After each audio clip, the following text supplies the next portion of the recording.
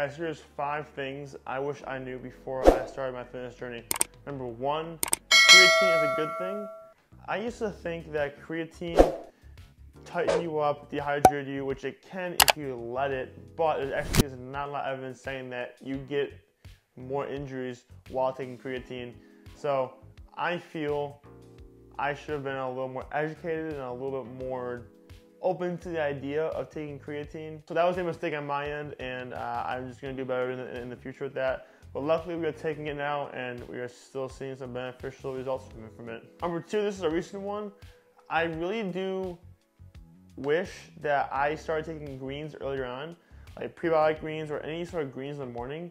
I thought it was not necessary, but the days I felt like lethargic or slower, and now when I feel like when I take greens and I feel a lot better. In my mind, I was like, oh, I don't need greens, probably this is just an off day. When in reality, I just had nutrient deficiencies from my diet, so I wish I knew sooner that greens were a definite advantage in my fitness journey. Number 3, you don't have to go to the gym for 3 hours a day. This is something recent I have actually been having issues with, because I would go to the gym, I work out for an hour, 20 minutes, do my cardio for 30 minutes, then try and film content at the gym. At times I'd be upwards of 3 hours when I'd be there, 2.5, 3 hours. And I realized I was too long, I was there for too long, so what I ended up doing was I tried to bash my content and I try and really hone my skills and hone my focus in a 1 hour span of workout. And I try to get my content done within 20 minutes, and I'll either do my cardio separate. But reality is that you do not need to do gym sessions for 3 hours. You can see great results in 45 minutes. You can see great results in freaking a half hour. It just depends on how hard you go and how your focus is. And if you're working out for 2 hours, dude, your focus is obviously not on point. Number 4, going to the gym every day is not a good thing. Now, you can go to the gym and on your off days you can walk, you can run, whatever you want to do.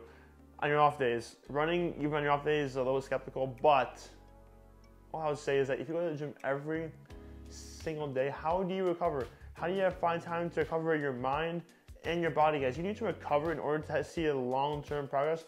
If you don't, you're just going to keep breaking down your body and be more susceptible to injuries, tinnitus, tears, whatever it may be, guys. You need to recover well and allow your muscles to grow well in order to see results. Number 5, and this is something I kind of knew but didn't know at the same time. It's a little weird, but cardio is a good thing.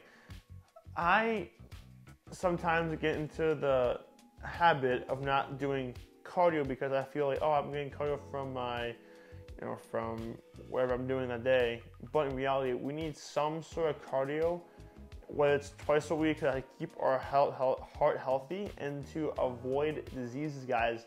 This is important. We need cardio in order to sustain a healthy life and to sustain our lives. So that being said, cardio is a good thing, and it can even help you burn fat, and it will help you burn fat.